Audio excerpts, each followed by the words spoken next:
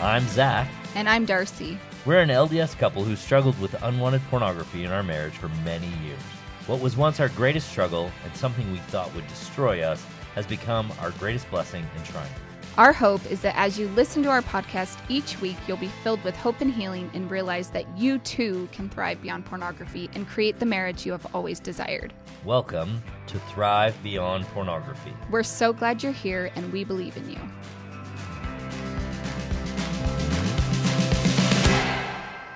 Hey everybody, and welcome to Thrive Beyond Pornography. I'm your host, Zach Spafford. So today I want to share with you something that came up probably 5 times this week in my coaching. It is the difficulty that we have in relationships and the difficulty that is going on for most people who are struggling with pornography and they want to create a new relationship. One of the biggest difficulties that's occurring is that we don't know how to go through the process of creating that new relationship. It's often difficult because we have a dance, and that dance is a really particular dance. It's a dance that you and your partner, to a degree, have agreed on, and it's no longer serving you. If you don't have somebody who can help you see that meaning frame, understand what's happening within it, and then make the adjustments, it becomes really difficult to change the meaning frame, the dance. So one of the things that is often occurring within these relationships is that each partner wants something that's slightly different, but they don't know how to get it. And the first part of knowing how to make that shift is knowing what's likely happening. So this came up, like I said, probably 5 times this last week. I want to share it with you. But before I share it with you, I want you to know that on the 1st of January, I'm going to announce something. I hope you all listen in. I hope you share with those of your friends who need this podcast that there is something coming down on the 1st that I want to share with you that's going to be big. It's going to be an opportunity for you to get what you need so that 2024 is the best year ever in your relationship and for putting porn behind you. Listen next Monday and you'll hear exactly what it is, but I hope that you are there listening and that you share it with somebody that needs to hear it. Okay. So I'm going to read to you from David Schnarch's book, Passionate Marriage. This is what's happening in a lot of marriages where what happens is your relationship comes to an impasse. Maybe your partner is viewing pornography. Maybe you're struggling with your partner viewing pornography. Maybe you're the person viewing pornography, or you've stopped viewing pornography. This is happening a lot within the coaching conversation that I'm having, is that the partner has stopped viewing pornography, but the relationship isn't improving. And a lot of times what happens is the wife comes in and she's like, well, if he would just stop doing porn, that would be better. Or if he would just tell me the truth, then we would have a better relationship. But we don't know really how to go through that process of shifting. So I'm going to read from David Schnarch's book, and I'm going to talk about the key concept here that I talk about with my clients within these conversations. Okay. So he says, here's something important to remember. So this is on page 118 in his book, Passionate Marriage. So if you want to read that book, it's really dense. So feel free to read it, but it is a lot of information. It's very dense material. It's very technical, but it is good material. So if you're looking to improve your marriage, this is a great place to start.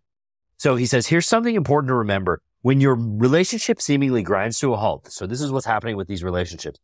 Guys either quit viewing porn or he's still viewing porn, but the relationship's not progressing and neither party is getting what they want. When your relationship seemingly grinds to a halt, when your partner and yourself reach gridlock, neither of you can reduce anxiety through accommodation and neither of you has any of the old kind of validation to offer. So what he's talking about here is accommodation and validation. These are 2 ways that we often manage our relationships. So in a relationship where someone's viewing pornography, a lot of husbands, a lot of the men who are viewing pornography, what they do is they accommodate their spouse. So the wife gets mad, the husband becomes ultra helpful. He shifts into this mode of, I'm going to be the best version of a husband that I can be, because in doing that, I'm going to save my relationship best I can. So they get into this accommodating mode. I used to do this, right? So Darcy would tell you that I was the best kind of husband. All of my buddies, they were making fun of me because I was changing diapers and making sure that the house was taken care of best I could. I was really quite hands-on as a dad and as a husband, as a father, all of that. And so she would say I was a great husband, but I had this one problem. Okay. So I was deeply into accommodating my wife. I was highly validating of her. And for her, I couldn't reduce the anxiety around pornography because of that. I wasn't able to manage her well enough through accommodation and validation to reduce her anxiety around pornography because I still was struggling to deal with porn. And she didn't know how to validate or accommodate me. So especially at the beginning, as she worked to understand, okay, how is porn impacting me? One of the things she would do is she would accommodate me sexually. She would try and validate me sexually and make it so that I never, quote unquote, wanted for sex. Or she tried to become just a different kind of sexual partner, even though that wasn't natural to her. She would try and be a little bit more accommodating in the bedroom. It wasn't her choosing me. It was her trying to manage me. So that's what we're talking about when we talk about accommodation and validation. It's utilizing the tools of saying and doing nice things to put your partner into a position where they will reciprocate. That's what's happening. So he goes on, he says, truly validating your partner when you've reached gridlock means accepting that he or she is less likely to accommodate you, and you'll have to confront yourself. At the point of gridlock, your choices are limited. So what he's saying there is a lot of relationships, they come to this point where they're like, I can't accommodate. I'm unwilling to accommodate, or I'm unwilling to be accommodated. That happens as well. And I've told the story of how I was like, I'm not going to accept duty sex anymore. I want you to step into this relationship around sex differently. And this is what's happening is you're saying, okay, if I want to validate my partner, I have to be willing to stop accommodating her. I want her to know that I love her, and I want to say, hey, your choices are yours, right? So I'm validating her choices, but I'm not engaging in management. This is the difficult part. So the four choices that he offers, and I think two of these are basically the same, but they're, flipped around. So there's choice number one, which is push your partner to violate himself or herself by accommodating. I know someone who, if he chooses to view porn, he will not relent on asking his wife to have sex with him until she does have sex with him, because that's how he knows he's quote unquote okay. So that behavior is him pushing her to accommodate. You can see how that might not be a valuable tool. The other version of that, which is the flip side of pushing someone to accommodate you, is to turn yourself over to your partner by accommodating them. So if you're looking at your relationship and you're in this position of, I'm seeking accommodation from my partner, I'm asking them to violate their own sense of self or violate their own personal desires by trying to remove from them their choice so that I can feel good, so I can feel like I'm okay within this relationship, so I can belong to the relationship. So I'm asking my partner to stop belonging to themselves so that I can belong to this relationship. Then there's this accommodation going on. Those are two sides of the same coin. And then the third choice is to separate yourself physically or emotionally. How many times have you heard or seen or even done this where you've got one partner saying, you have to leave. You have to go sleep on the couch. You have to remove yourself from our house. That's one of the ways that people are trying to hold on to themselves while in relation to another person. And especially around these difficult struggles in a relationship, when you feel like you can't hold on to yourself, without physical separation, without physical distance, that may be one of the difficulties that you're engaging with. And you're going to need to do something different. And so if these are the two ways that your relationship is interacting, there's a third option. There's an option that doesn't require you to lose control or take control of your partner, or to violate yourself or have your partner violate themselves so that the relationship can continue to exist, which is really what a lot of these tactics are about. It's about making it so that the relationship continues to exist while the individual ceases to exist. And people don't like that. Like in the long run, that's not really what most people want. Most people want to belong to themselves and belong to something else, to belong to their relationship, to belong to their church, whatever that is. That dynamic becomes difficult if one of those things, either the self or the relationship, takes over all of the belonging, which is what sometimes happens within our relationships, where we go, I can't get divorced. I can't leave my partner. It's unacceptable in my view to leave my spouse or to make a different choice. It's unacceptable to continue on in this vein. And so we cease to belong to ourselves, and we sacrifice our sense of self to maintain this relationship. How many of you have ever heard somebody say, well, we'll stay together for the kids? That's exactly what this looks like. And it can be a variety of different ways across a variety of spectrum of issues. But that's really what we're looking at. We're looking at either I separate physically and mentally and emotionally, but I stay to maintain this relationship.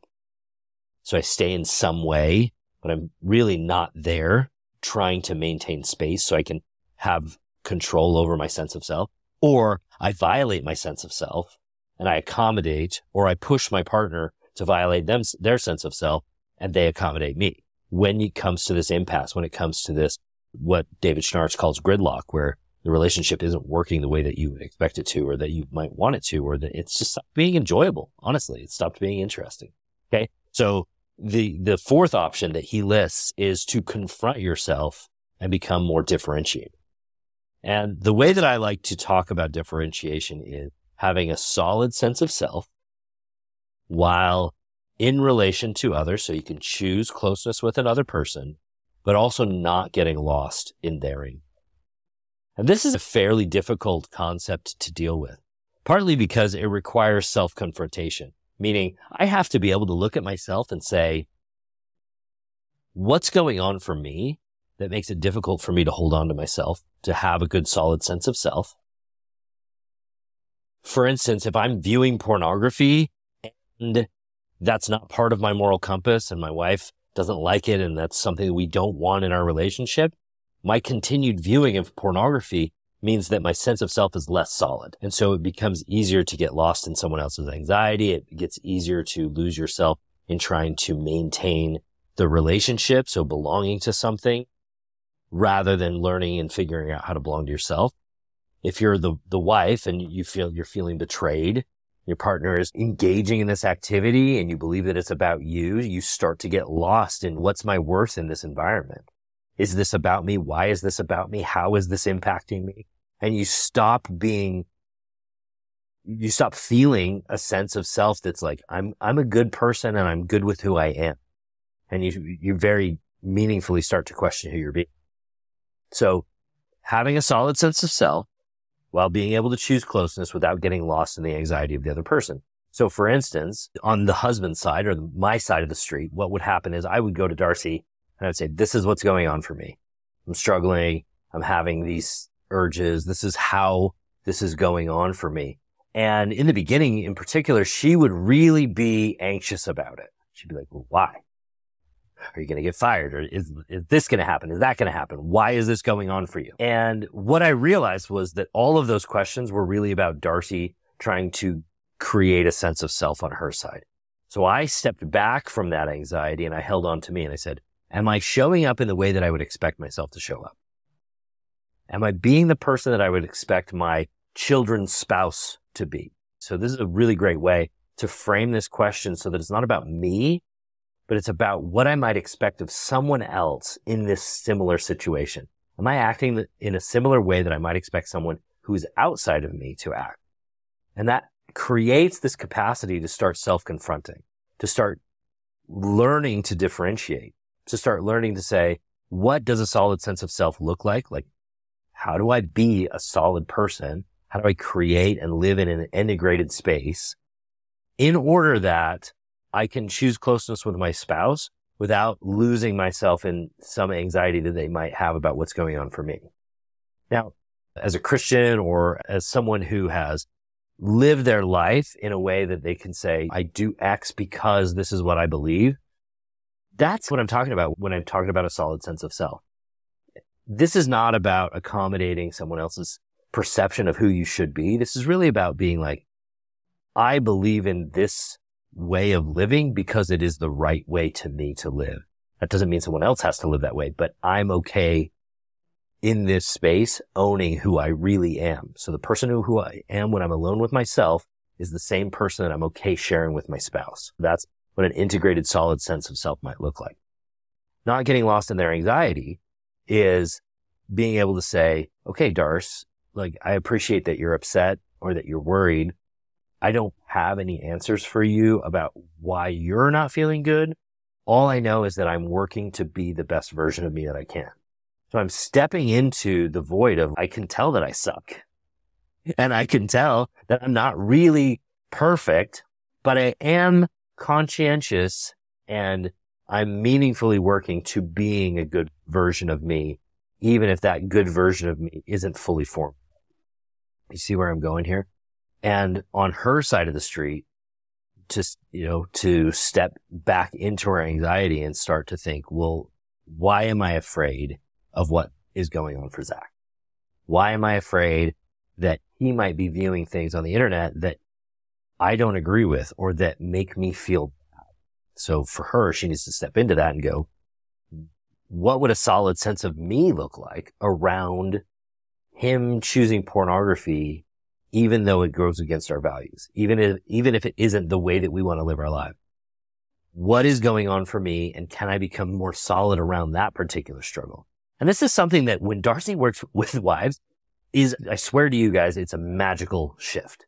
Because when she works with spouses, they begin to create a much more solid sense of self to where they don't get lost in the anxiety of pornography. They don't get lost in the anxiety of their partner not being perfect.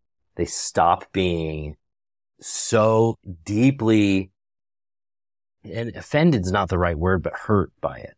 And they start to become capable of leaning into the relationship and seeing, well, what's actually happening for you? What's going on for you that is taking you towards this choice, even though we've agreed it's not what we want in our relationship? So they are able to engage their curiosity and their empathy much more readily rather than live in this space of, well, this is going to hurt me somehow. So that's a really meaningful shift.